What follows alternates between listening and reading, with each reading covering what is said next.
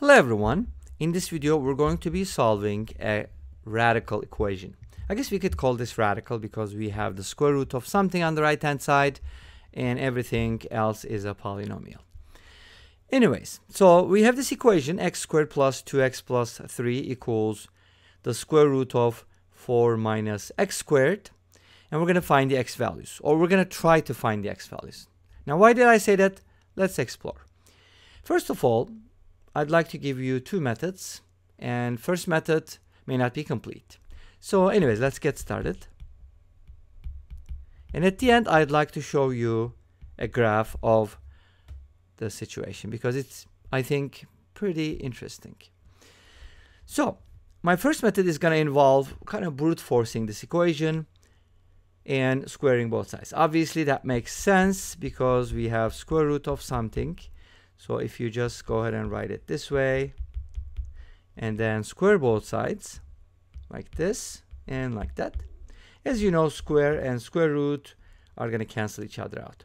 One of the problems with squaring or raising both sides to any even power is the danger of introducing extraneous solutions.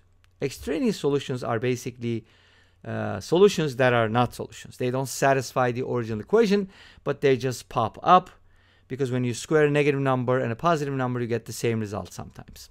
Anyways, let's go ahead and cancel these out.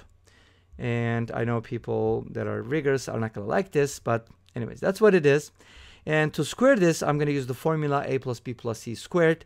So a squared, b squared, c squared. You can do it differently.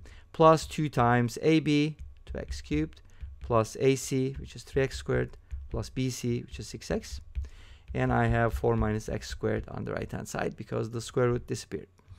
Let's go ahead and simplify this. X to the fourth, I'm going to get 6x cubed from here. And then 6x squared. Wait a minute, they can't be both 6. Okay, never mind. This is supposed to be 4x cubed. Well, I don't know what I was thinking. X to the fourth plus 4x cubed, and then plus 6x squared plus 4x squared. That's going to make 10x squared. So we've taken care of both of these, right? And then plus 12x plus 9. You see, I underline as we go, equals 4 minus x squared. So we get a quartic equation, and then let's put everything on the same side. X to the fourth plus 4x cubed. Now we're going to bring in a positive x squared, so that's going to be, make no mistake about it, you're not going to subtract, you're going to add. That's one of the typical mistakes people make. You have to do the opposite, and then plus 12x plus 9 minus 4, that's going to be a 5, and we got ourselves a nice quartic. Do you know the quartic formula? It's huge. It doesn't even fit on a screen like this. I don't think. You probably need a really, really wide screen TV to be able to see it. Anyways, quartic formula is complicated. And one of the things that's interesting about these equations is, for example, a cubic equation must have a real solution. Why? Because it's cubic, it's odd numbers, so one of the factors must be linear. But that's not true about quartic equations. This quartic equation may not have any real solutions because it could have complex conjugates, because they pair up nicely when you have a fourth power or any even power. That's why some quadratic equations don't have real roots either. Make sense? But with the odd powers like quintics, heptics, septics, whatever you want to call them, nonics, they all have to have a real solution, at least one. Okay? So how do we go with this? Look, where do we go from here? How do we proceed? Well, one of the options you can do is write this as a product of two quadratics and try to solve for coefficients there. So you can kind of write this as x squared plus ax plus b, and then x squared plus cx plus d. But guess what? That's going to introduce a lot of variables, so you have to solve for it, and that's not going to be easy. But if you do something, your job is going to be a little easier. Get rid of the x cubed.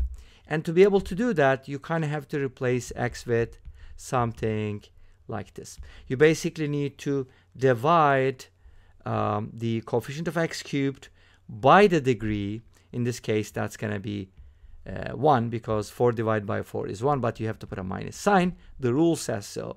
And by doing the substitution, you'll get rid of the cubic term. And of course, the rest is not very easy, but at least finding the coefficients will be slightly easier. Anyways, so that is going to be my first method. Like I said earlier, this will not be completed because, come on, do you really want to do this? That's going to take forever. All right, so let's go ahead and proceed with the second method, or continue, because the second method, in my opinion, is awesome. So you'll see when I present it why I keep calling this awesome and amazing and all that stuff. Not trying to brag about myself, but more so with the idea. Okay, an idea is not necessarily mine because we're standing on the shoulders of giants. Okay, great. Now, so here's what we're going to do. Let me rewrite the original problem.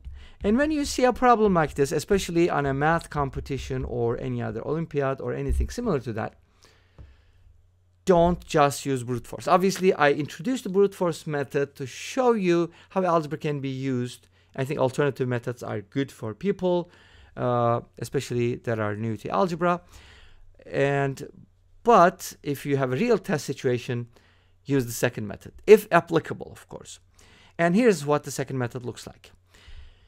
I noticed that 4 minus x squared, square root of that, is kind of like a semicircle.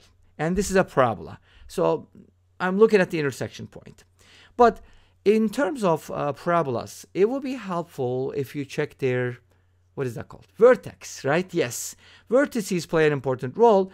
And with the circles, obviously, you want to know where the center is and how the graph is drawn and so on and so forth. Anyways, so to keep a long story short, I'm going to write this as x plus 1 squared, which is x squared plus 2x plus 1, by the way, plus 2, because I do need to add the 2 to make it a 3.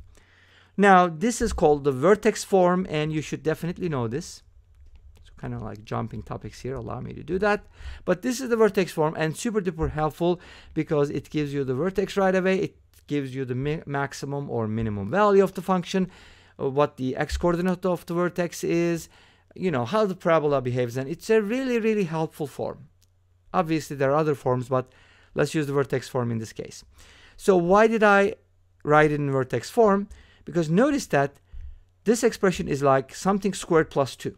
So I can safely say that this expression must be greater than or equal to 2 because this is non-negative. Make sense? Okay, cool. So what is so special about it? Well, here comes the circle or semicircle. Now notice that x squared is not negative, and 4 minus x squared is always going to be less than or equal to 4, right? If x is 0, it's going to be 4. If x is greater than 0, if x is different from 0, then it's going to be less than 0. Less than 4, I'm sorry. So this means the square root of that, because both sides are positive, is going to be less than or equal to 2. So that's kind of interesting, right? We have something that is greater than or equal to 2, and we have something that is less than or equal to 2, and they're equal, so they both have to be 2. Yay! We got it, right? Awesome. Let's set it equal to 2, and from here we get this, and x becomes -1. Okay, great. X equals -1 gives us a solution, right? Well, no. Because if you set the second one equal to 0, right? Because we said that they were, equal to 2, x will be 0 from here. But guess what? These values do not match, so too bad. We seem to have a solution, but it's not the solution. Let's go ahead and take a look at the graph to understand what is going on. That's why I call this graph interesting. Notice that the functions are attaining the y value of 2, but at different x coordinates. Make sense? That's why they do not intersect. And there are no real solutions. And this brings us to the end of this video. Thank you for watching. I hope you enjoyed it. Please let me know. Don't forget to comment, like, and subscribe. I'll see you next time in another video. And I think that's going to be a functional equation, which is homemade again. Anyways, until next time, be safe, take care, and bye-bye.